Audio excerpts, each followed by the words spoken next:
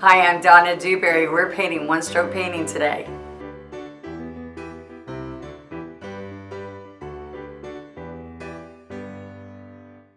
Now what I like about Wildflowers is that we can do all these strokes with just this flat brush using a chisel edge.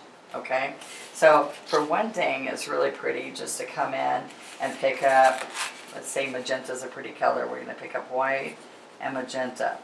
Now when I'm doing the magenta, or most of my colors, I'm going to, instead of doing half and half when I double load, I'm going to have 2/3 the deepest color and 1/3 the white or the light yellow, whichever color we're going to use. Okay, now I want you to see, there's a couple of different flowers that I like doing with this. First, we're going to do a wildflower, like a stalk flower. And so I start with one, and this is right up on the chisel. See, I'm standing straight up, and I'm pulling. I walk this from left to right as I walk across. Alright? And we bring it down. I even go over my leaf sometime, that's okay. It's not okay if you spend a long time doing a pretty leaf. But now, I'm going to put a short one here. I've got a tall one. Oops, I want the center. And then I'm going to add these little guys on the side.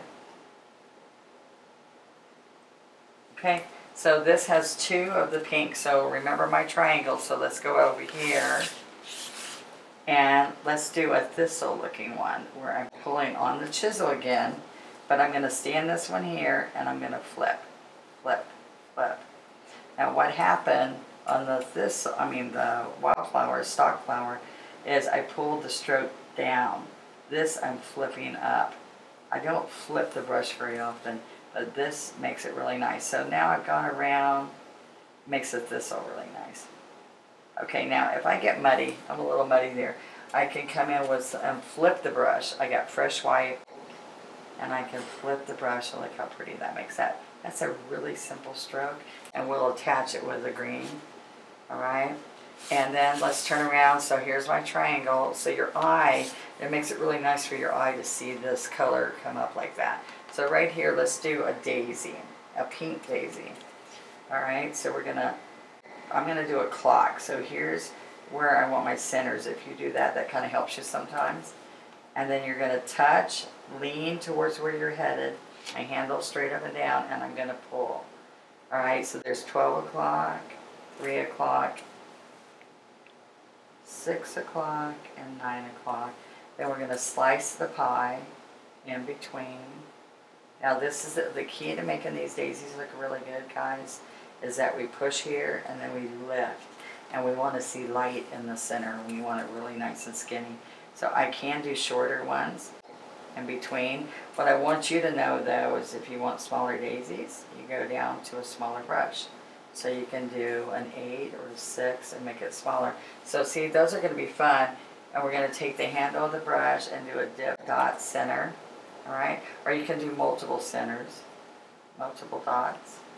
I thought my finger put this pink dot there. I put that dot there for you guys.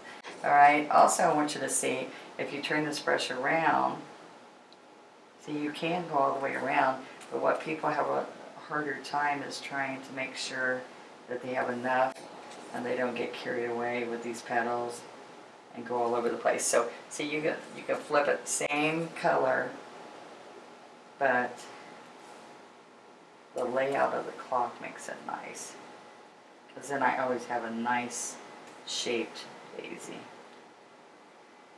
Okay, one off the edge here. Alright, same brush, different colors, same colors. I'm just going to put dip dot on those. Okay, so there's our 3, 3, 3, 3.